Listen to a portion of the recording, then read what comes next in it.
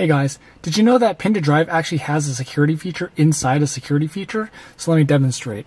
If you go to pin to drive and you put in your pin, it does its thing, but if you turn it off or when you're setting it at any time, if you notice, the actual screen moves. So let me just show you again. See how the screen moved here?